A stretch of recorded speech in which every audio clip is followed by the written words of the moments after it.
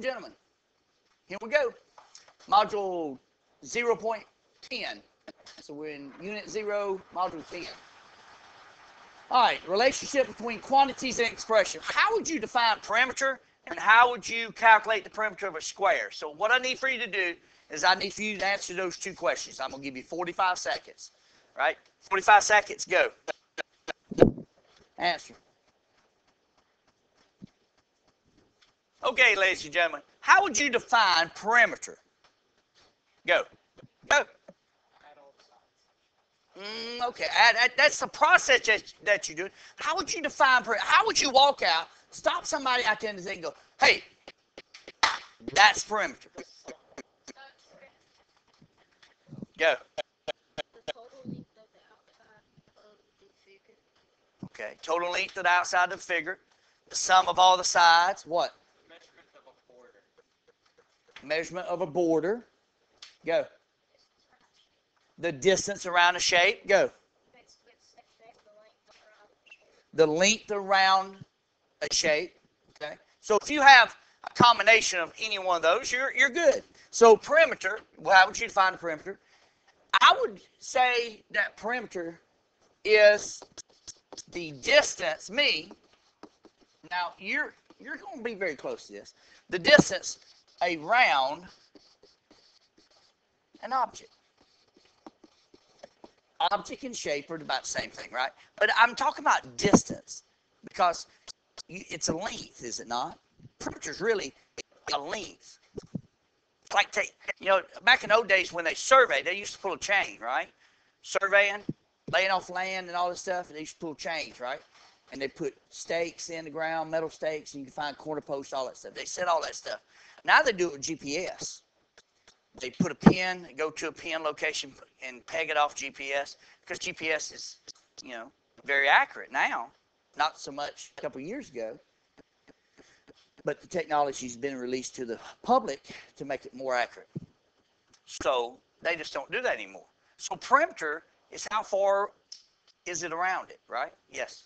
Yeah, sometimes the GPS still is on It does. GPS told me that Isaac was over there in one of them hay fields right there.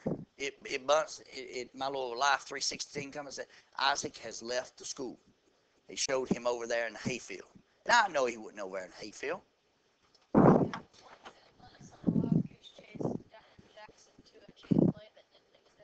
Yeah, it's only good as some of the things that you search for. Now, how would you calculate the perimeter of a square? Let's think about a certain object. How would you do that? Go.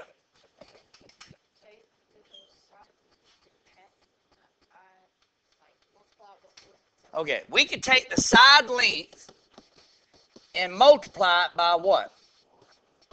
Multiply it by 4, right? Why could we do the side length multiplied by 4? A square, the characteristics of a square has all the sides the same. See, the one thing about people don't understand about math is you've got to understand the characteristics of things, shapes, all this stuff. It's like your friends. Do you know your friend?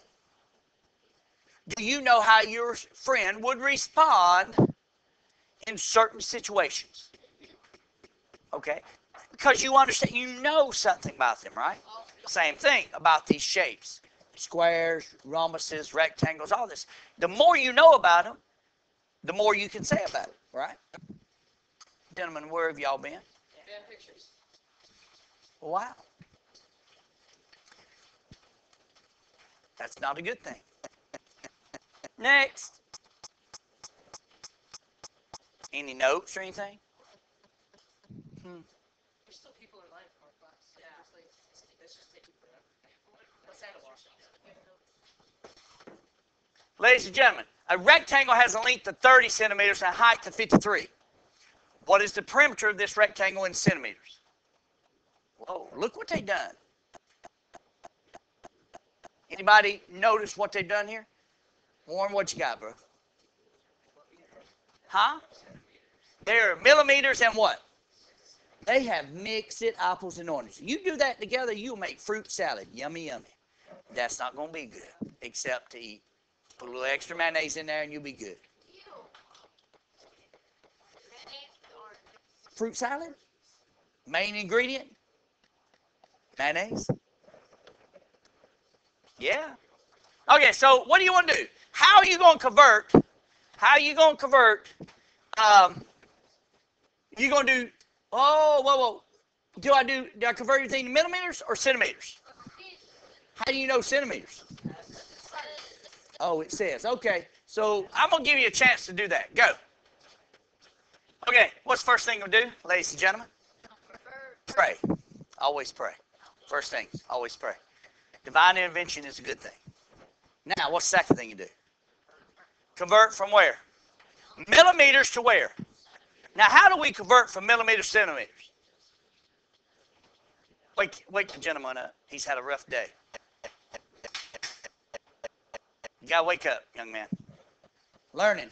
Going on and you're missing out. You already started drooling. That's a bad thing. All right, so we got to take the millimeter to centimeter. That means I need to move the decimal how many places to the left? Once. Only one, right? So we're going to take that thing here. We're going to go right there. So this is really 5.3 centimeters. Now, what do you know about a rectangle? Tell me everything you know. Go. The side lengths are not the same on all four sides. There. Okay. Whoa. Okay. Yeah. Side lengths are not all the same on all four sides, but you miss a very important characteristic. Go. Opposite sides are the same. We say a big old word called what? Congruent. There you go. Hey. Congruent. Right? What else you know? What else you know? What else you know? Oh, okay. All right. So you can do, it says find perimeter, right? So you can go 30 plus 5.3 plus 30 plus 5.3. Now, that's assuming that this, right?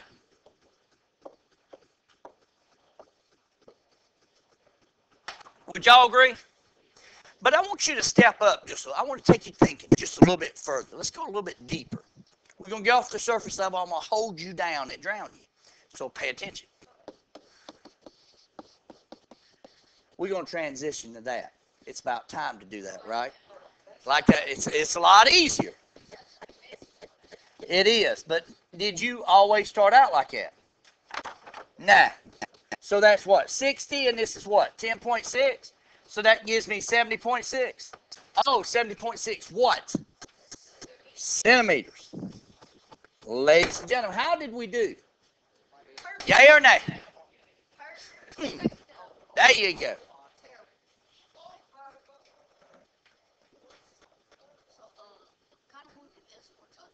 Oh, you moved it to the right. You remember that little thing? Flip the orange paper. Oh, no, you got it right there. Sorry, it's on the white. Start at millimeters, right? Now, go to centimeters. Which way did you go? Thank you. It's that simple. How are you going to be able to remember? Because you ain't going to have that. You have the orange sheet, but you will not have the, well, it's on there too, right? King Henry died drinking milk. Chocolate milk. Chocolate milk. Daily? I don't know. What is it?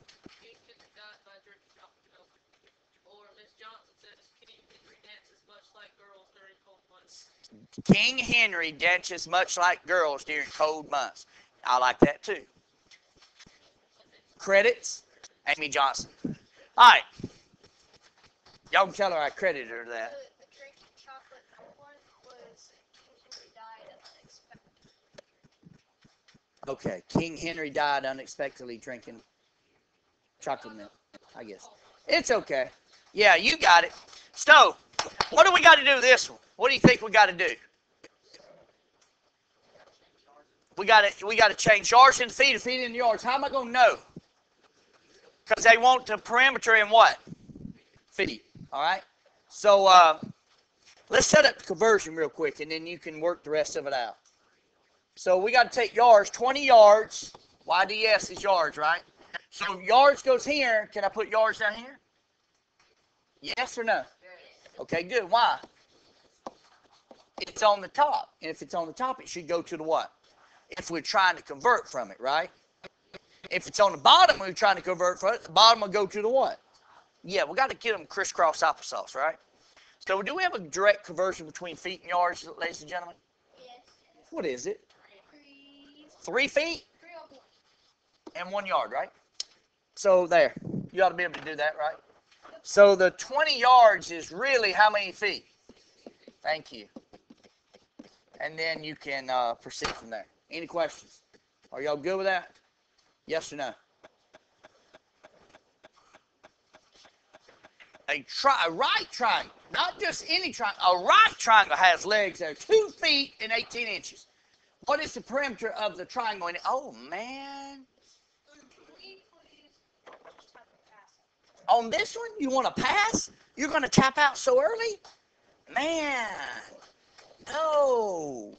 That's a right triangle. Now, the legs, man, this is great. The legs of a triangle, this is really, really, really good. The legs of a triangle are 2 feet and 18 inches, right? What is the perimeter in inches? Well, this is 2 feet and 18 inches. So how much is 2 feet, guys? 24 what? Inches, right? So what's 24 inches plus 18 inches? How much? Are you sure? Yes. Okay, good. Okay, so the legs are now 42, ladies and gentlemen. What?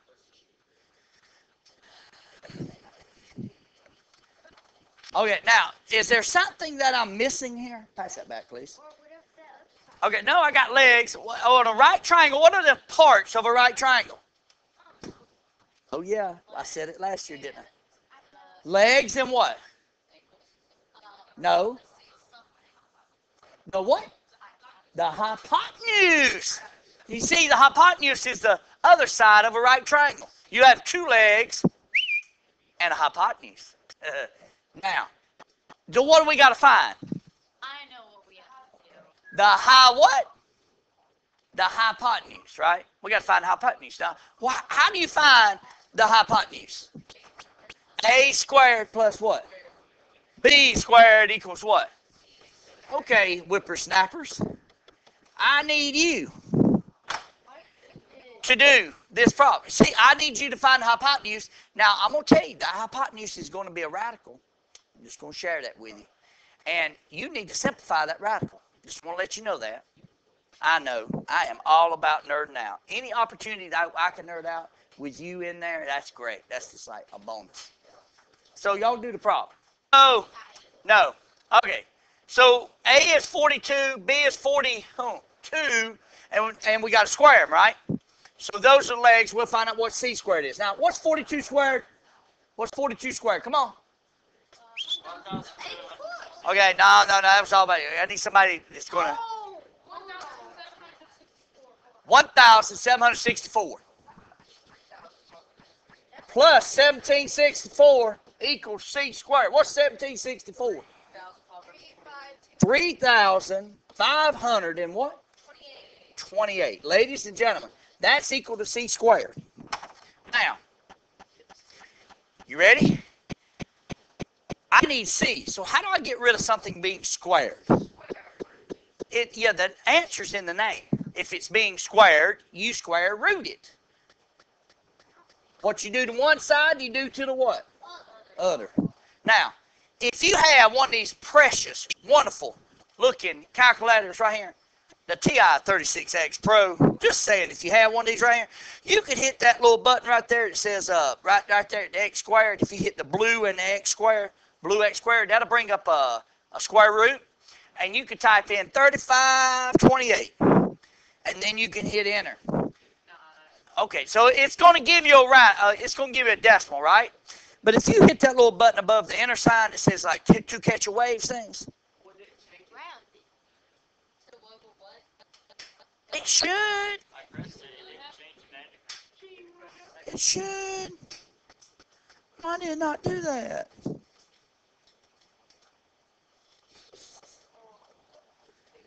It should do it. It's calculated. Oh. Okay, there you go. So what does it come out to be as? Well, it doesn't really matter if it's that. So what does C come out? Give me the 3 decimal places, somebody. 59 what? 39 what? Thank you. The 3 decimal places mean you got to do that. Okay, good. I just hit my mic with my hand. Okay, so 59.396. Does it make sense that the hypotenuse is the biggest side? Yeah, it is across from the biggest angle. There's a relationship. Biggest angle is across from the biggest side. There's a relationship there always. Smallest angle across midst the smallest side. Always. Yes. You always want us to go 3. Yeah, that'd be really good. Just go to 3, baby. Yeah, you still got to use rounding. You still got to use your rounding principles, right? Hold the 3rd and look at the 4th. If it's 5 and up, that goes up. If it's 4 and down, that stays around, right? So did that go up or stay down? What? Huh? Yeah, 59.369, yeah. 369 and 396. Okay, what is the perimeter now? Perimeter equals 42 plus 42 plus 59 point what? Ladies and gentlemen, what does that give me? How much?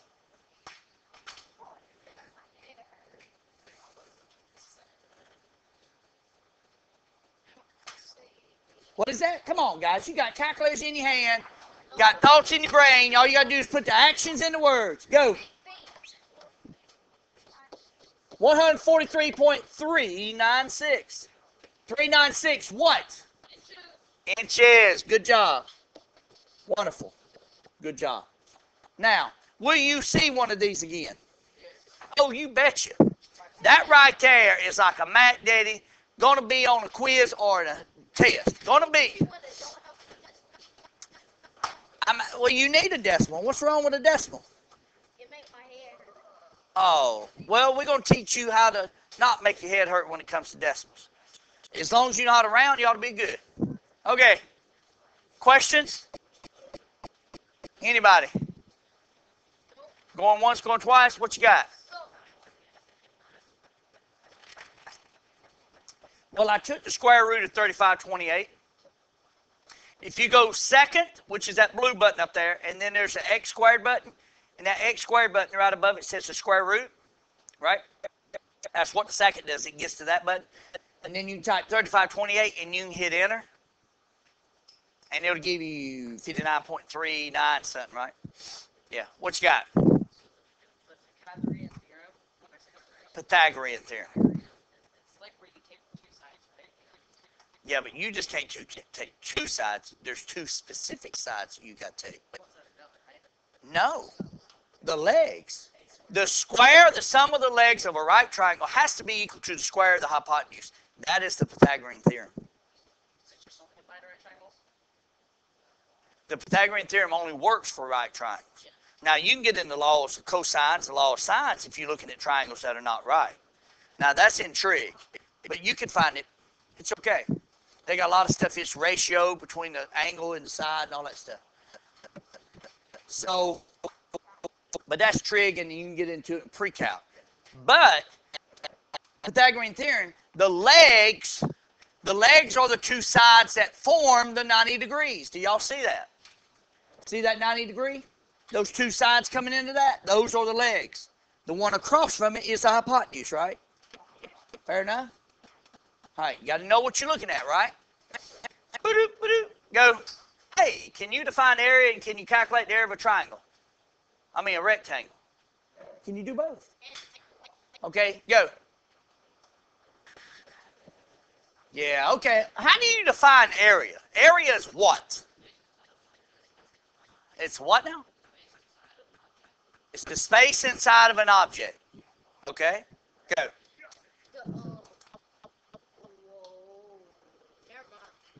Go. Shh. Well, okay, but what if it's not length and width? Okay. Let's think about the area.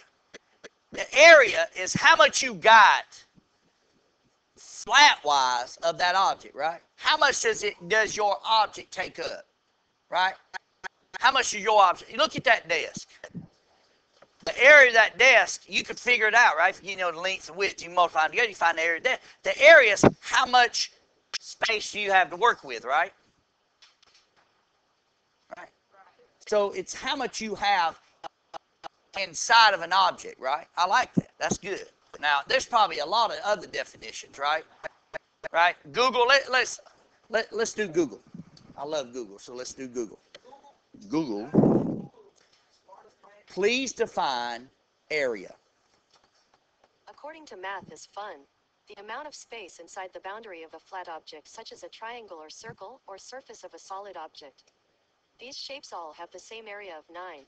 Help me find how many square feet. Okay, so it's the amount of space inside the boundary of a flat object. Now, why do you think they said flat? It's the amount of space in a what? Flat what? Why do you think they said flat object?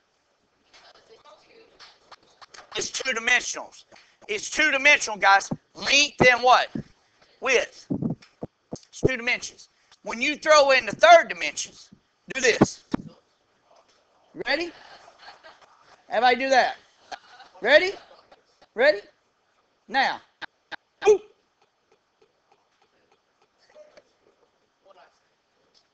Three dimensions. 3 dimensions. So what does 3 dimensions do? That is volume, right? It's the area extrapolated upward, right? Yeah, it's like taking sheets of paper and stacking them. You'll build an object. It's volume. 2 dimensions. So X and Y and Z. Now, they don't like that because they think that right there is rude, but it's 3 dimensions. That's how you do. That's how you teach CAD right there. That's 3 dimensions right there. Yeah, your fingers going awkward like this. Yeah, like that. You got to do like that. Okay. They're saying flat because they're talking about 2 dimensions. Length times width is 2 dimensions, right? Not volume. How do you, hey, focus. Quit chasing squirrels and let me do them. Calculate the area of a rectangle. Area of a rectangle. Well, people say length times what? Or base times what? Height, right? What about an area of a triangle? Same thing. Divided in half. 1/2 the base times the what? That's right. 1/2 the base times height. Do you believe that I remember that before I remember the one for the rectangle? No, that's just backwards. I don't know. Yes. Have you heard of a magic shape that has an infinite perimeter and infinite area? No. What's that shape? Oh, I don't remember what it was called. Me neither. You look it up, you find it, you can talk. All right, y'all ready? A rectangle has a length of 8.2 centimeters, 4.2 millimeters. What is the area of a square in square millimeters? Why are the units squared? Because it's square. Nope. It's 2-dimensional. Ladies and gentlemen, if you're talking about perimeter, you're talking about whatever that unit is regular. If you're talking about, stop. I got time. If you're talking about area, you're talking about 2 dimensions, that's squared. If you talk about volume, you're talking about 3 dimensions, that would be something cubed, right? All right, make sure you finish the rest of this, ladies and gentlemen. Thank you. Take care.